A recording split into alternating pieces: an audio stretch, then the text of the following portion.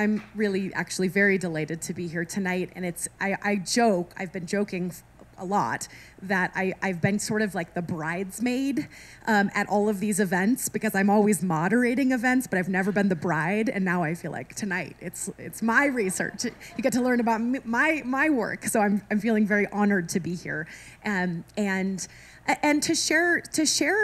I'm going to share a bunch of different things, and I want to make sure we have enough time for question and answer at the end, so that if I didn't touch on something that you are interested in or that I could potentially shed some light on, I can make sure to try to share that with you tonight. Let me start by telling you a little bit more about myself. A lot of people know, if you've taken, students know at the University of Denver, where I've been teaching for 9 years, that I work on women and war. I go to parties I was at a wedding, my cousin's wedding this past weekend, and everyone says, "What do you do? What are you a professor of?" And I said, I work on women in war, and I teach classes on comparative genocide. It's a real buzzkill.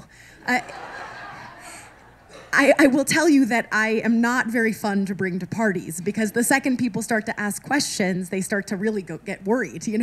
Gosh, how did you get into this? Why? You seem like a nice, happy person. Why did you choose to do this with your life?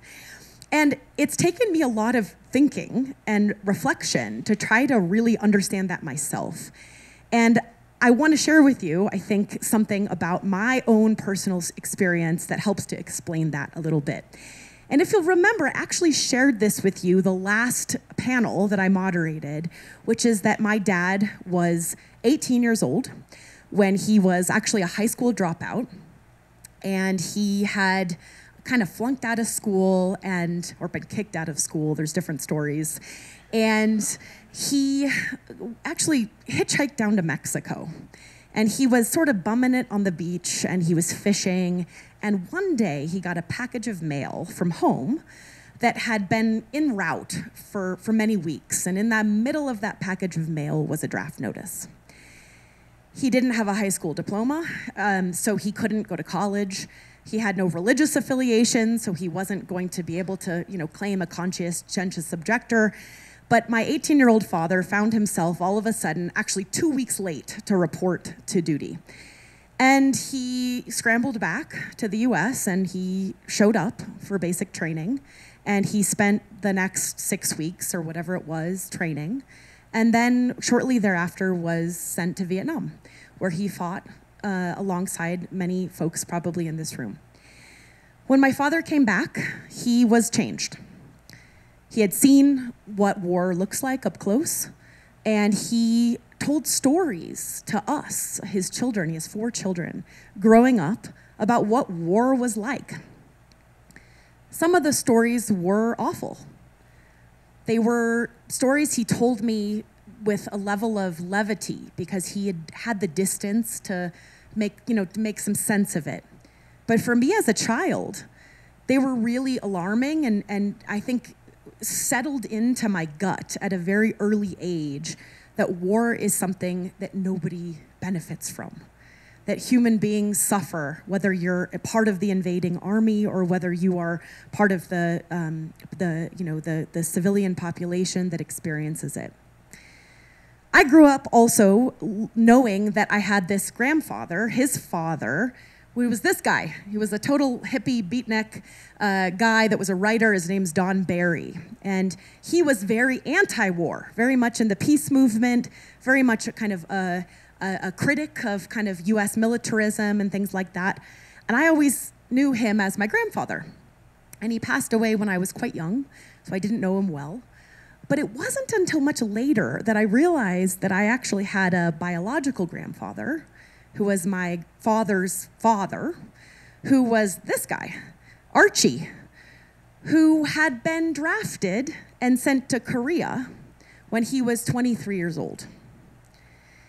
And it was in these legacies, this kind of family lore that came out around the experience of war and what it does to change people, that I think I found my footing in this quest to really understand how people survive in the aftermath of war and how people manage to go on, manage to thrive, and also sometimes suffer profoundly from the trauma that they witnessed, from their experiences of harm, and for the knowledge that they couldn't have done something maybe to stop it.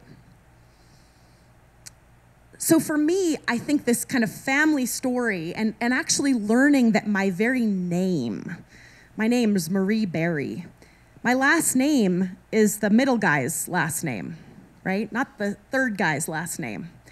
And I realized that why that's the case is because when my paternal grandfather did come back for Korea, he was a nasty guy. And he really wreaked havoc on his wife and on his children. And so my grandmother left him and changed the entire family's name to the new husband's name, right? So I like to think of my own name, Berry, as a product in some ways of this legacy of war. And I take that, with no, I take that with a sense of motivation to try to think about how I can use my career and my life on this planet to try to think about ways to eradicate war and to protect kind of that process. You're all good. So this question of how do people survive after war, why do some people manage to rebuild their lives, why other people falter, has really been the question that's motivated my research over the past 20 years. And I found myself kind of following these questions in college and immediately after college when I took my first trip to Rwanda. During college, I was working with Holocaust survivors. I was very involved with thinking about, actually, I was working on writing curriculum for the Washington State Public Schools on Holocaust education, on human rights education. And I, through that work, ended up in Rwanda in 2007 for the first time. This was about 13 years after the end of the Rwandan genocide. And some of you may have been to Rwanda, but in 2007, you really felt it. You really felt the legacy of that genocide present in the way that you walked down the street, in the way that you saw these purple signs dotting the hills, dotting the roads, showing sites in which people had been killed. People had been massacred during the genocide. It was very fresh. And I had come to Rwanda expecting, at some way, this story, right? This story of war, right? This story of suffering. And I remember one day walking with my friend, who I became very close to his house, where he had grown up. And we were walking down this dirt road, and I remember, the kind of casualness at which he said, come for tea to my house. And we were walking, and he, at one point, I remember, pointed to a church, a very small, unassuming church. And he said, that's where my parents are. It didn't register to me at the moment that he said this, that of course, this is where his parents are buried. And I learned later that it was where many more members of his family were buried.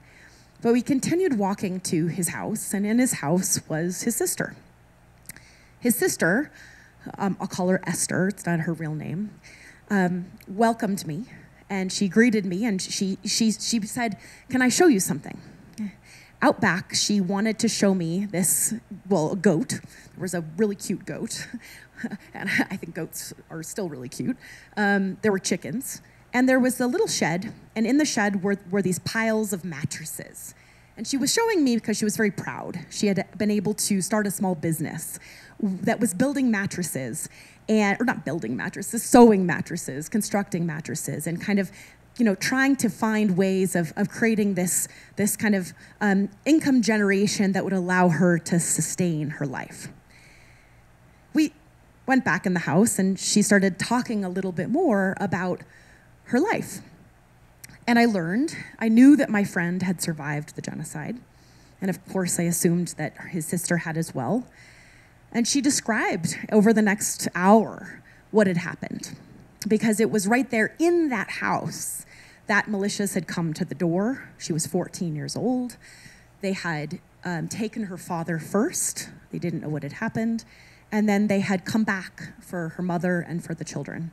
And her mother was killed in front of her. Her younger sibling was killed, and she ran. As she ran, she ended up finding shelter in a well, where she climbed under the, kind of down into the well, and hid. And she hid for weeks in the well. She would come out sometimes at night, if she possibly could, to find a little bit of food whenever there were no sounds above. But she survived, and until the day that there was a member of the Rwandan Patriotic Front who knocked and basically was trying to find anybody, any Tutsi that was hiding somewhere in her neighborhood, and finally said, it's safe to come out. And when she emerged from the well, she hadn't slept horizontally in weeks, which is why she said the first thing she did when she got back to her house is make a mattress. The entire house had been looted, it had been ransacked, nothing was left, right? But she said the first thing I needed was to create some sense of comfort. And she built these mattresses not to make money at first. She built them to try to give them to other orphans in her neighborhood, to allow them some semblance of comfort in their own homes after they'd experienced this horrific violence. After she got this little mattress making company off the ground, she became a pretty well-respected member of her community. And at one point, some of the local leaders came to her and they said, hey, we're looking for judges to serve on the Gacaca courts, the kind of transitional justice courts in Rwanda. And we think you would be a good one. So for the next decade, she both ran her mattress company and she served as a judge on the Second Circuit of Gacaca courts, trying genocide crimes. And she described to me how proud she was, right, of this experience. And I remember sitting in her house thinking, I was expecting the story. I was expecting the story of suffering. I was expecting the story of harm, but I wasn't expecting the story of resilience, of creativity, of care that her experience so clearly symbolized. And as I spent more time in Rwanda and continued doing work there for many years, between 2007 and 2012, I spent a lot of time in Rwanda, I met more and more women who had had similar experiences of suffering and of trauma, but alongside that experience was one of grit, of bravery, of power. And many of you may know, and this is a complicated story in some ways, that it was the year after I first got there, in 2008, that Rwanda elected the world's highest level of women to parliament. They then continued to top that, and in the next elections, elected the world's only, at the time, majority of women in parliament. And all the way to this day, Rwanda has 61% of its parliamentarians are women. So there's a complication to that story, which is that Rwanda's not a democracy. And there's a lot of really repressive things that the government does, and I can talk more about that if anyone's interested. I wrote a book about it. So it was a big part of my life. But the story that I think was really formative for me was the story about the kind of two simultaneous truths. The truth about the suffering and the victimization of women during armed conflict and war, but the simultaneous truth about the kind of resilience of the human spirit, the creativity, the solidarity and the connections that many women found in community with others. I cannot tell you how many stories I heard of women connecting with other women in their communities to help repair their homes, to take care of their children, to put things a bit more right in their communities, and this grit, this drive to try to build a life that was not going to experience the same forms of destruction and harm that they'd lived through. this looked in many ways, and this was sort of the focus of my research, was this wasn't a couple one-off stories, right? We actually saw that in Rwanda there was this proliferation of small organizations that were led by women in the aftermath of the genocide. One count puts it at over 15,000 new small community organizations, oftentimes organized to try to repair the harms in their lives, in their households, right? And I think that when we read about war and we read about genocide, we oftentimes don't hear those stories. We don't hear those kind of creative ways that people are oftentimes asserting their power and trying to build a better life. It was 2010 when I found my way to Bosnia for the first time, exactly 15 years after the Bosnian War had ended in 1995. And in many ways, I was asking the same questions. How do people survive after war? How do people thrive, or why do some people crumble?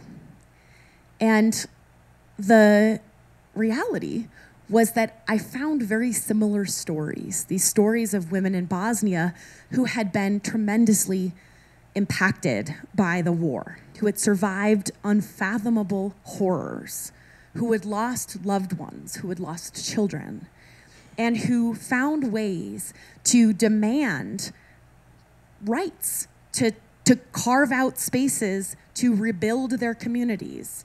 This is a picture of a group of women creating basically rebuilding a garden in the area around Srebrenica. So this is right outside of Tuzla.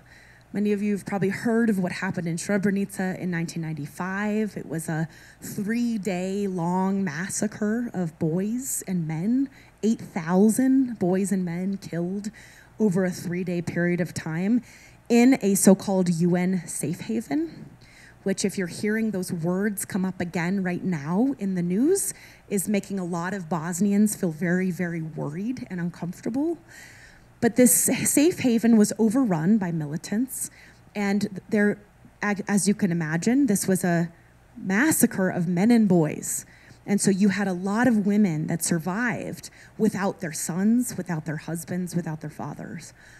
And what I want to share is, yes, again, the two simultaneous truths, the hardships, the horror of that loss, but the creative ways that women found to create gardens where they grew flowers, to rebuild their homes so that they could re-territorialize the space that had been associated with destruction and find a way to make it about family again, to make it about the future again, and to also organize in ways that began to demand justice. And so to this day, if you go to parts of Bosnia, including Tuzla, you'll find on the 11th of every month a group of women, mostly women, who go into the town square holding signs with the names of their loved ones that were killed in that massacre, that genocide, walking into the square and saying to the powers that be, whether it's the political elites from their towns, and also, though, to the international community that was very much there, we demand some sort of justice, because so many of them in particular have never found their loved ones' remains. This remains one of the most kind of protracted, difficult challenges, is that there hasn't been a burial for so many of the people that were killed in this period of time. And these women are resiliently, persistently, angry. And they take this kind of these steps, right, to demand this type of recognition, to demand some sort of justice for what they experienced. So I share those anecdotes with those two cases because it's led to my overarching research for the past 4 years, which is called the Women's Rights After War Project. This is a very large, very ambitious research project that I run in collaboration with my partner in crime. Her name's Milli Lake. She's at the London School of Economics. She's a political scientist. And Milli and I came together, we tried to put our heads together and say, why are we talking so much about the destruction during war? There is that, of course, but we're not necessarily talking about how women are organizing in these brave and creative ways to carve out spaces of care, of normalcy, and of power in these horrific contexts. So for the last 4 years, we've been running this research project that's looked at these questions. What is the impact of war on women? Which women have been able to benefit from opportunities like political participation in Rwanda, or like some of you may be familiar with the Women, Peace, and Security agenda, or with economic reforms or any sort of legal reforms that oftentimes happen after war. And then kind of this third question is really what I'm going to focus on today, which is how are women mobilizing to combat ongoing violence? How are they working to stop it? How are they working to stop violence and to repair the harms in the aftermath? So I won't get into the details of this research project because there's so many parts to it and there's so many dynamics to it. I just want to summarize a couple of kind of key findings for all of you. The project has unfolded in 6 countries. We've been working in Rwanda, Sri Lanka, Bosnia, Iraq, Colombia, and Nepal. And if anyone's kind of a historical, little like interested in kind of why we selected these 6 countries, I'll just tell you that they've all experienced war in the past 3 decades. They've also all tried to put together and put in place a suite of gender reforms, women's empowerment policies in the aftermath of the conflict. This is oftentimes done through the rewriting of constitutions. When wars end, oftentimes constitutions get redrafted. And many of you in the room who've worked in diplomacy know so much that the international community oftentimes is very involved in that process of redrafting constitutions, of rewriting laws. And in general, the goal is for these constitutions or these legal reforms to make the country more stable, more inclusive, and ultimately to make a peace that is more durable. And so they're really important. These post-war moments, I think, are really important for thinking about how we build more gender justice, more equality, and so on. The other kind of detail here is that these 6 countries all had very different war endings. So Rwanda and Sri Lanka had military victories, where one side, the state, well, in Rwanda it was flipped, basically wins the war through a military kind of success. In Bosnia and Iraq, you've got power sharing and kind of a federalist agreement where the states are quite literally bifurcated. They're chopped up into different districts. So you've got, Iraqi Kurdistan and then the rest of Iraq. In Bosnia, you have the Republika Srpska and you have the Federation. And then in Colombia and Nepal, you have real power sharing agreements with an incorporation of the rebel groups into the government. So that's just a little detail there. Lots of different parts to the project: interviews, surveys, a data set, a bunch of mapping, et cetera. Lots of field work. So I just want to summarize some of the things we found because I think they help shed light on some of the ongoing pressing issues when it comes to thinking about gendered rights across the globe.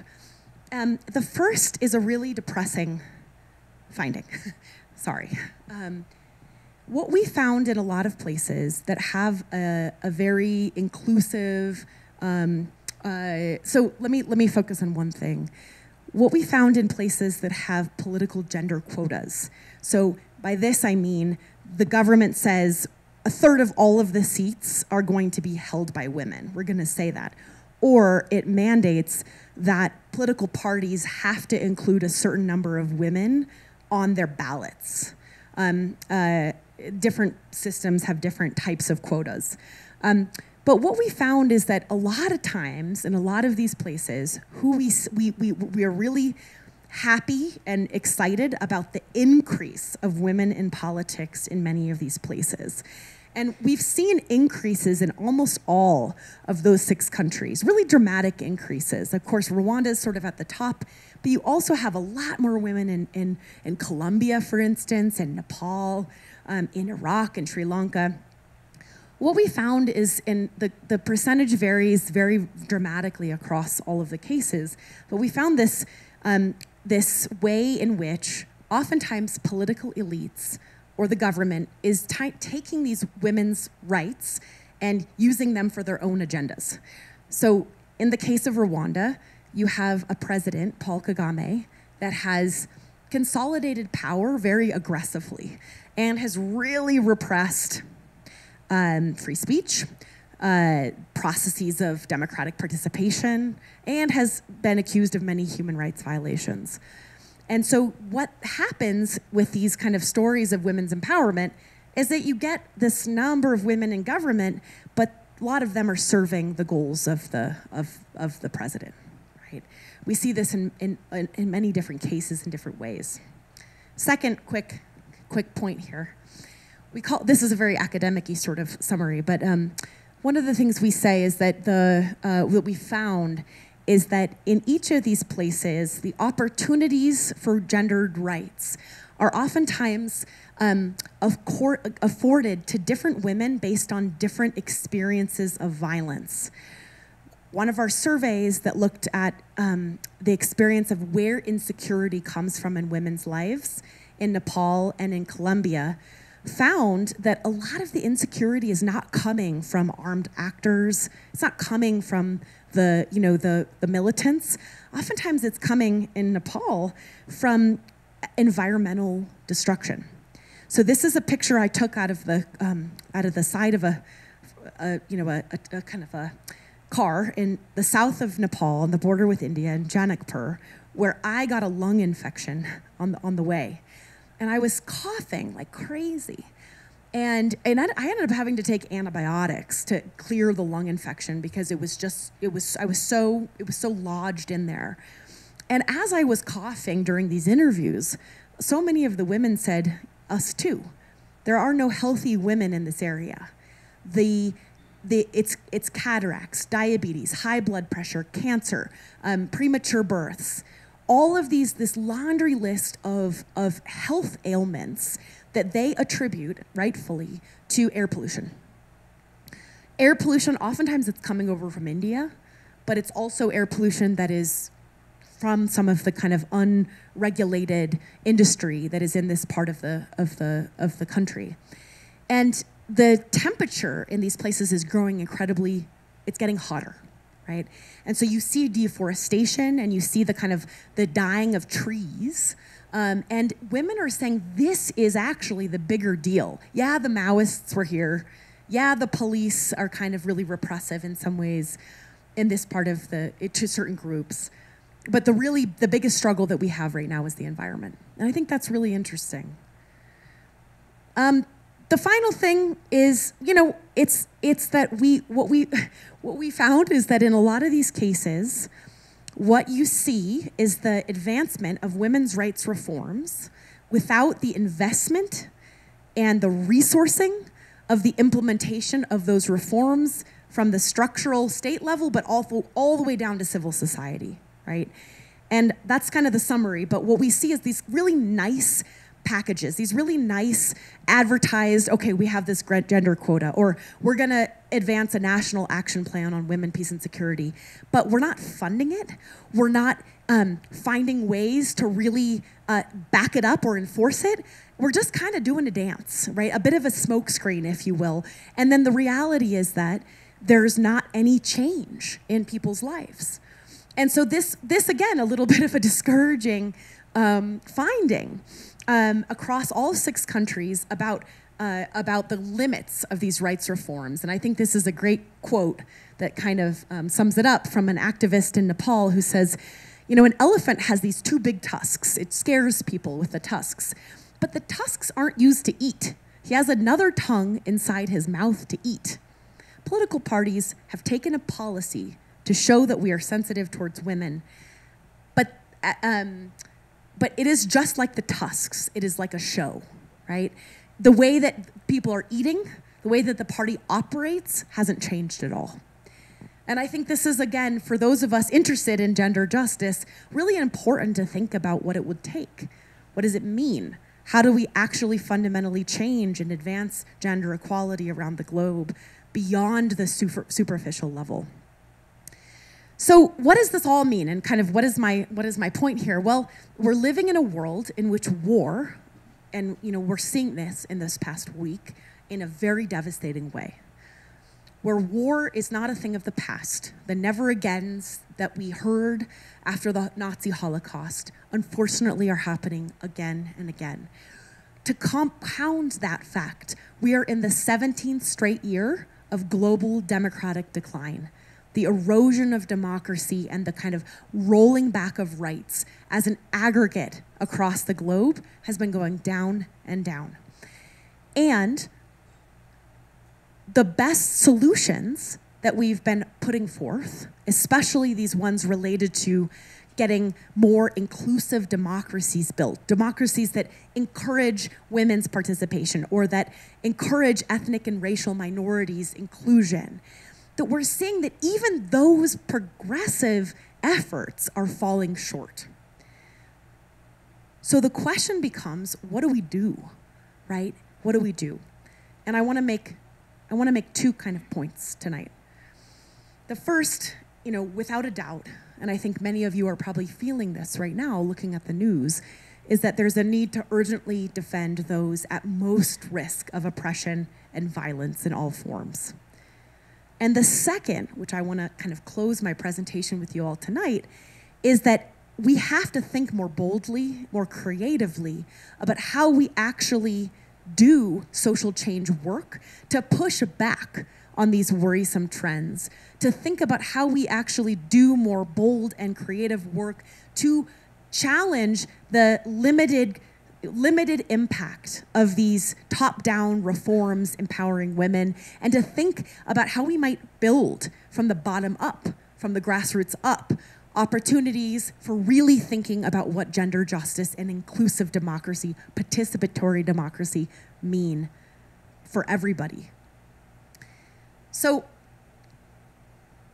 I have a little couple stories that I want to close with tonight.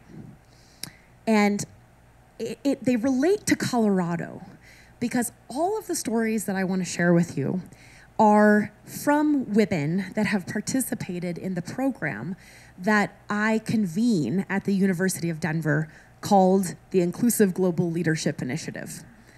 We've been working for 7 years, and what we've been trying to do is find these creative, bottom-up ways of thinking about how we build that more free, that more just world.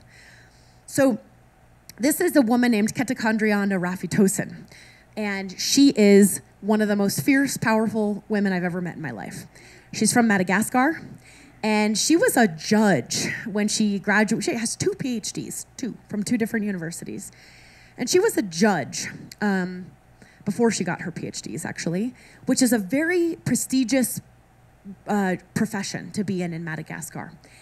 But Kay, as she goes by, actually resigned from her position as a judge when she got a sense of the endemic nature of corruption in Madagascar society. And I kind of remember hearing Kay talk about this and thinking, well, what do you mean corruption, right? I mean, I've seen the spot fines, right, or the the little bribes you pay and things like that. And of course, we know about corruption at different scales, I think, and we read about it. But Kay was like, all right, let me give you an example. She said, so you're having a baby. This is a very difficult example, actually, just as a heads up. You're having a baby, and they bring the woman in the middle of the delivery to the operating room, and they start the operation. But in the middle of the operation, the doctors will come back to the family, and they'll say, everything is progressing, but you have to give us money now, and otherwise we will let her die, and the baby die too. But where can we find people money, Kay says, because the average salary in Madagascar is about $50 a month, and the bribes they're asking for are about $200. So it's extortion, in this exceptionally brutal moment. And Kay says, I hear these things, and I saw these things, and as a judge, I was actually being bribed in this way that wouldn't let me adjudicate the decisions according to the letter of the law, because the level of corruption was so deep. And Kay said, I was so discouraged because I am very, very fond of democracy and social justice, but it's useless to fight in those areas as long as the corruption is there, right? The first thing to tackle is corruption. And so what did Kay do? Kay began to organize. She began to organize in her, on a bus. She actually began to organize on a bus. She saw people littering on the bus, right? They would litter like lychee, like the skin from a lychee fruit. They would litter this. And she began to say, this is affecting everybody, right? Everybody has to slip on these little slimy kind of shells. It doesn't look nice. Everything about this is, but nobody's benefiting from this. And so she began to find ways of doing, getting on a bus and trying to get the people on the bus to recognize a collective action problem, right? The issue was that everybody else was tossing the husks. It wasn't that people liked the husks on the ground, right? So she began to use public transportation as a site for organizing. And then she started to think about how she could get children into this process by building theater groups at elementary schools where they actually played out what it would look like to have a healthy delivery without any sort of corruption involved, or a political process that didn't actually rest on the massive sort of like monetary corruption of particular business interests and elites in Madagascar. So this incredible woman became a fierce advocate of civil resistance, of people power, of organizing in the community, like any one of us could, to try to build a better place for her, for her community and for her country. This incredible woman is Farida Nabarema. I'm proud to call her among my closest friends. She is a fierce democracy activist from Togo. And if you don't know anything about Togo, it's a tiny country in West Africa that has had the family in charge for the longest period of time, the Nsimbes. And with Togo, the level of corruption has changed over time. Not corruption, I should say. The level of dictatorship or authoritarian regime has changed over time, but it remains to this day a very, very difficult place to actually have democracy. So Farida has been working largely from exile because she was charged, or there was a process of really, really putting her in danger in the country. So she's been working in all these different ways to think about how to mobilize women in particular, to begin to demand rights. One of the reasons for this is that there has been rampant sexual violence in Togo that has not been had any sort of kind of reflection in the judicial process, but no justice whatsoever, and really no recognition. Let me skip this quote just because I want to kind of give you some more time to ask questions, but this idea of she talks about what it feels like to live in a dictatorship, and she talks about Nsimbe's sort of the cult of personality that he had. He would mobilize these soldiers from the militia. They called them the savage. They had these big beards. And if you went out past 7 o'clock, if you found yourself in the streets, the savages would get you. Her uncle was murdered by the regime. Her grandfather was imprisoned by the regime. And it's really part of the regime's stranglehold on democracy is a legacy of the colonial kind of administration that was there. And so Farida's creativity in her work is to mobilize women. It's actually, lately, it's been really interesting. She's been using different technologies to think about how people can collaborate, connect, and actually communicate, because, one of the biggest, most favorite tactics of dictators is to turn off the internet. So activists all over the globe struggle when the internet gets turned off. It's really hard to communicate. So Farida has worked with a team of other activists to create these mesh networks that rely on Bluetooth and radio frequencies to begin to actually continue to organize even when the internet is turned off. So she's used technologies like that to think creatively about, again, how we continue to push for democracy. Here's another quick story from Venezuela. lots of like difficulty in Venezuela, and a tremendous amount of poverty. And if you look at the kind of picture on your left, you'll see a really gross-looking corner, because in many of the poorest neighborhoods, there's been no municipal services or government services now for years. So no garbage pickup, no things like that. And this woman, Kati, had 2 members of her family were killed in some level of gang and narco violence that was happening in this very, very poor neighborhood in Caracas. And she felt very hopeless. She felt very unable to do anything, and she felt like the entrenchment of the dictatorship was so heavy there that she didn't know what to do. And what ended up happening is that she organized in her community these art campaigns to turn these corners that were sites of garbage and of kind of blight into these possibilities for expression that bring back a sense of pride to the people that live in the community, to restore some sense of community engagement as well, as everybody participated in actually painting these murals. And she's done these murals all over her neighborhood. So finally, because it leads us into, I think, what we can talk about today, I've been, a lot of these people have been involved in peace work. This is a woman, Christine Ahn, who's incredible. And the pictures are a little flipped here, but if you look up at the one on the upper left corner, it includes Lema Bowie, Nobel Peace Prize laureate from Liberia, includes Gloria Steinem. It includes other Nobel laureates as well, with Christine walking across the demilitarized zone between North and South Korea in 2015. And they took this march to say, women of the world are going to put our feet down and say no more war. Those of you who know, this kind of connects all the way back to my opening story, right? That even though that my grandfather fought in Korea and really shaped the course of his family's life, the Korean War was never formally ended. There was just an armistice. We marked 70 years since the armistice this past July. And so this group of peace activists has tried to say, what's going on in the world and how can we try to build peace, demand peace, and counter the dominant narratives that are so oftentimes invested in a status quo in which military solutions are offered as the answer.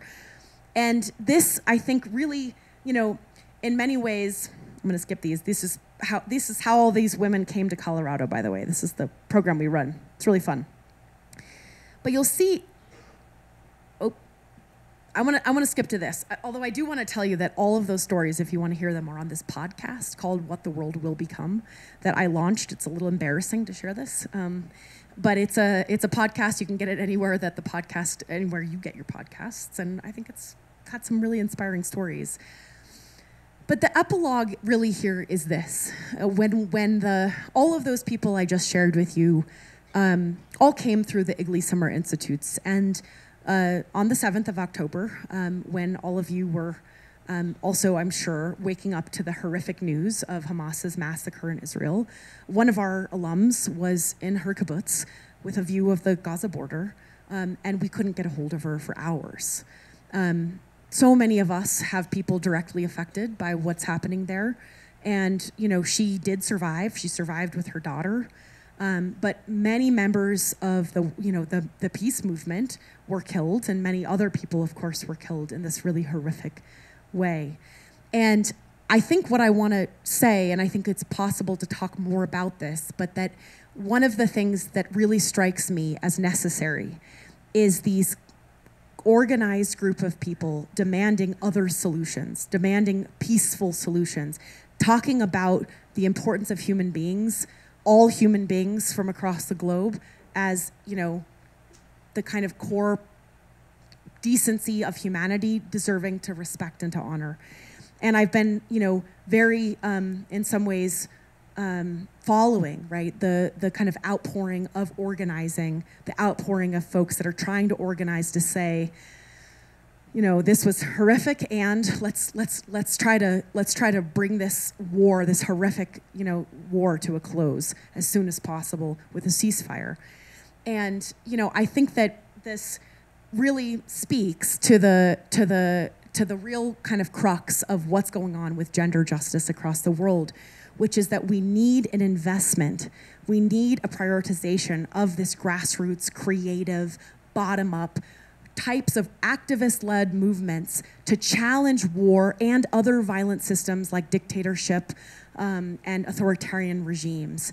And that groundswell of people they're out there, right? I think that's the part that I find so encouraging, is that in all of the work that I've done over the years, you hear the stories like Esther in Rwanda, who survived in a well only to find ways to try to rebuild her community in the aftermath. You find people like Christine, who were profoundly affected by the Korean War in other ways, who are fighting to this day to try to reunite families that were separated by the parallel in Korea. These activist movements, I think in many ways, are holding the line, and they're creating an alternative to the discourse of violence that exists in so many parts of our public sphere. So I will leave it at that and just say that I'd love to chat about any of it and all of it if you have questions. And I really thank you so much for your attention tonight. I'm grateful for all of you being here. I will walk around with the mic so that you can ask your questions, but I would like to kick it off by asking, in your research, what correlation have you found between access to education and improvements in gender justice around the world? Thanks, Deb. I think that's a great question. And starting with the easy one. Okay, so here's what I would say is that I don't think there's anything more important than education. And we see oftentimes education systems sometimes being co-opted for teaching things that are quite hostile. And so I see education not only as happening in the classroom, but I actually think it happens when Kay runs these theater groups or stands up on a bus and says, we actually need to think about a collective action problem of all these, little fruit things, right? I think that I would just say that we've seen powerful correlations between access to education and women's equality, but we also, I think, and I think if you're looking for statistics, you can absolutely see that in places that have higher rates of female participation in both primary, secondary, and then eventually tertiary education, you have better outcomes for women, for sure. And there are correlations between education and women in politics. And in fact, one of the most powerful things about women in politics in general, and this varies a lot over the world, but you tend to see more spending. If a legislature has a high percentage of women in government, you tend to see more spending on healthcare and education, which is really important, I think. So without a doubt, I think we need to think about also how education systems can be used to teach beyond, I think, in some ways, what the state curriculums oftentimes ask them to teach, and towards teaching a curriculum that really does embrace these values of equality and of justice. Thank you. You talked about individuals who have made an impact. Are there countries that are a best practice or someplace to look for hope? Yeah, so that's a great question. And, there's been a lot of, these metrics change sometimes government to government, right? Because I would have said, Sweden a couple of years ago in some ways, and then Sweden had a different government take over. They abandoned their feminist foreign policy, things like that. So things do change. I think New Zealand has been a place where a lot of people have looked. I think Iceland is a place people have looked. I hate to also just name a bunch of global North European countries, or New Zealand's obviously not European, but you know what I mean. And, but I do think like for New Zealand, for instance, one of the things it's gotten a lot of accolades for, it just released a national security policy that is very, very gender inclusive and that talks about security, not just as something that is like a military type of security, but about clean water, access to making sure that there isn't this destruction of the climate. It talks about the importance of making sure queer communities and LGBTQ communities are safe. It talks about thinking about security from a human security framework. So I think there's place, and actually it's worth reading. It's a great security strategy, right? That looks at alternatives to military responses to conflict. And that's what I'm really getting at here, right? I think that when we have only military responses in our arsenal, we really risk this problem of violence begets violence, right? And I think we entrench problems for future generations that we don't really fundamentally solve. I'm speaking in I think there's nuances and complexities to what I just said in different cases, but I admire states that have tried to redefine that and to think about putting diplomacy first, to think about security as being rooted in human connections and relationships, right? Yeah, I mean, there's actually a great indices. It's at the Georgetown Women, Peace and Security Center that ranks countries in the world as the best places to live if you're a woman. And I know it kind of went quite viral after some of the recent Supreme Court cases in the past year, because people were like, where should I move? I do think some of these Scandinavian models, these kind of, again, more social democratic kind of spots tend to show up well. But I think that there's also a lot of promise and hope in other places.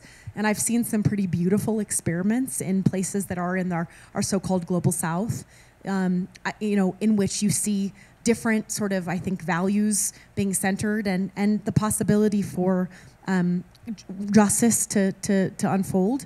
Not necessarily always at the national level, but sometimes at the local level, the municipal level. So I think that matters as well. And I'm happy to talk more about that too. Thanks. Hi, my name's Kendra. Thank you for speaking today. I have a question. I'm going to be taking some graduate classes at CU Boulder in the spring. And I've been exploring their resources, and it's not very obvious. There's a lot of good resources, but they don't have a lot going on where I could help disrupt violent systems and things like that and protests. So I see that you are a professor. Do you have any resources for how to get involved more? Yes. So, yes. And we can talk afterwards too if you want. For instance, just what's going on right now, right? It's very hard if you're looking at the New York Times or, the mainstream news to understand where people are meeting, organizing to try to do peace demonstrations, right? And the reality is that there are a couple of organizations, I think, that are doing this quite well. For instance, Jewish Voices for Peace, right? In this current context. I think if you look at other organizations, Rising Majority, Madre, groups like that are doing more national level organizing, not just about this topic, but about a lot of topics, especially related to justice and inclusion and empowerment and things like that. Campuses are interesting because campuses I'm at the University of Denver, right? So I don't know the Boulder's campus as well, but I know that some of the most powerful work is being done by student groups, and that those of us like myself who now direct centers are able to sort of create these synergies where we try to support what the students are interested in organizing around through funding or through administrative support. And we also try to shine a light on issues that students are really passionate about. And so, we're trying to, I think, be responsive. At the same time, we're in a really difficult moment, I think, for questions of free speech on campus. And there's a lot of pushback for organizing. And it's really worrisome pushback. So I would just say, think at different levels. Think at the levels of the Zoom webinars that I am tired of, but I still think matter, right? For some of those national level organizing actions. Think about the state level work that's happening around substantive issue areas. So issues related, say, a peace work, or reproductive justice work, or LGBTQ youth kind of protection work, things like that. A lot of state and multi-state coalitions exist there. And then think about the micro level, right? This kind of level of what's happening on the campus. And I think that oftentimes activism requires bravery, and it requires some courage, and it requires some risk-taking. And I think all of the women whose stories I shared with you tonight have done a lot of that. And so one of my other just suggestions is to learn and be in community with folks that are doing that work. And I think solidarity is really important. And the more we, I think, center stories of people that are trying to change systems and to challenge violence, I think we get comforted that we're not alone sometimes in thinking that we're the only one that cares about that. Because we don't see some of these stories ending up as, headlines on the news very often. They're not the stories of, that end up, I think, capturing people's attention. And yet I think they're powerful for, again, building that coalition of folks that wants to build a better world. And so I do think sharing them is also activist work. Hi, I'm Wes, and thank you for your comments.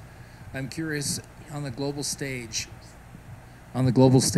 are there other movements that are most contiguous to your effort and those that obviously are antagonistic? Can you give us a little insight into those that you can readily ally with versus those that are in opposition?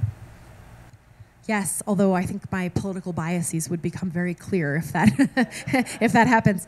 I was listening to CPR on the way over here. Maybe some of you were as well, about the takeover of a lot of these school boards in Colorado by this kind of movement to return us to Bible education. And that's not my preference. So I just think that when you ask about, what are the movements that are antagonistic, there's a lot of really, really, I would say, very, very smart, fierce work happening to organize on an agenda that is really diametrically opposed with what I see as an agenda for peace and justice. And so, I think in some ways, those of us that believe in peace and justice can learn something from, how the Tea Party organized and how some of these coalitions are being built. And at the same time, I think, we also need to think about what has fractured a lot of the organizing movements, because there's a lot of fraught, difficult stuff happening, especially on left movements that are focused on what I would say the long-term vision of peace and justice, but oftentimes have very different strategies for getting there. I'm a board member of Women Cross DMZ. I think it's a beautiful organization that tries to bring peace to the Korean Peninsula, but also it really offer a challenge to U.S. militarization more generally, to always demand diplomatic responses first, to think about the way in which we, again, can solve problems as human beings in relationship with others rather than through the kind of brute force of war. And I think, so organizations like that give me a lot of hope. An organization in Israel and Palestine called Women Wage Peace was very connected to the Women Cross DMZ. It was a group of women from, kind of all sides of the conflict that were saying, look, we need to talk first in terms of peace, and to really, again, just provide a counterweight to the narrative, the kind of, more warmonger narrative that tends to be, proffered by both sides. And I think those peace movements I find to be very powerful. I interviewed Leima Bowie, the Nobel Peace Prize laureate, 2 weeks ago with World Denver. And Leima, if those of you who know her story, she was involved with this type of grassroots, bottom-up women's organization in Liberia during the war, to the point where this women's group came and sat in during the peace negotiations with Charles Taylor. And when the peace negotiations were about to fail, and they were about to end without a resolution to the conflict, Leima stood up and she started taking off her clothes. Because in Liberia, if you see your mother naked, it's a shame on you. And so she took this kind of cultural knowledge around what it meant to see a mother's body kind of in this state. And she shamed those men to go back into the room to finish hammering out the peace deal, right? And these women sat in for weeks at the office, at the building, trying to say, we, the women of Liberia, do not want this war. right? And this is the type of change I think that people can make in the world with this idea of direct action, of civil resistance, of nonviolent work to organize, to try to make it very inconvenient for people to stop the diplomatic negotiations, right? It's actually will be the 8th episode of that podcast I mentioned, is the interview I had with Lema. So you can hear in her own terms, her talking about what it felt like to stand there and think, what tools do I have at my disposition to try to bring peace. So those, again, center the peace activists. I think it's an important thing to remember that I think at the end of the day, more of us are much more on the side of peace than on the side of war in general, but it's that the voices are easy to get drowned out, right? So I hope that is a somewhat, there's a lot more I could say about movements that I think are amazing. So the women in Iran are trying to get freedom and men support them. Do you think they have a chance? Oh, that's such a hard question. I'm very worried about what's happening with Iran right now. And I'll say something that might not be satisfactory because I don't know the answer to that. But I sure as hell hope so.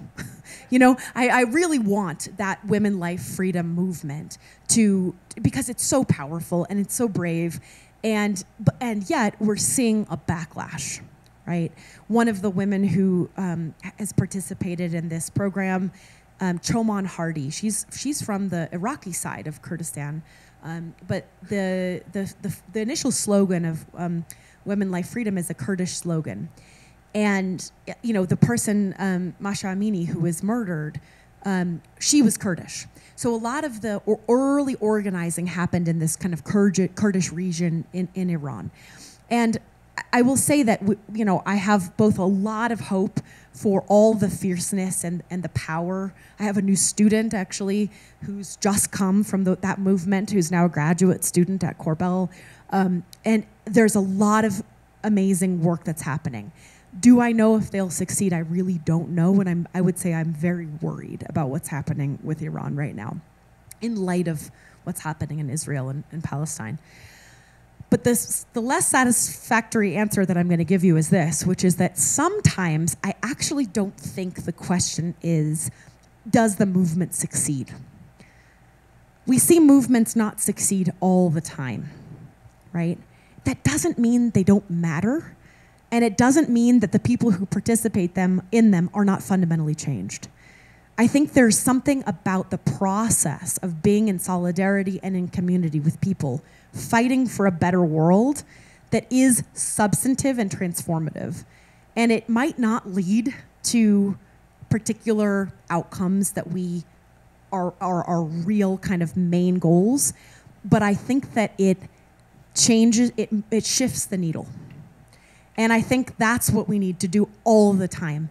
And the reality is that there's nothing too small. There's not any one of us in this room that can't do something to shift the needle, right? We feel so, I think in some ways, unequipped or isolated or ultimately unable to stop so much of the horror that exists in the world. And all I would say is there's a brilliant organizer named Adrienne Marie Brown who says small is all, right? The idea that sometimes it's in relationship with one other person that shifts the course of their life that has a ripple effect. Sometimes it's about, making space for somebody's experience to be seen and heard. Sometimes empathetic listening is actually what people need more than anything else. Right? And it changes something about their experience on this planet. And so I just would say that no matter what, women, life, freedom in Iran has changed the world, right? It's changed the world, it's changed Iran, and it's changed all of us that have observed, I think, the bravery of that movement. And I sure as hell hope that it continues to thrive and continues to do important, kind of powerful work. Thank you. Any other questions? Thank you, and thank you to Dr. Marie Berry.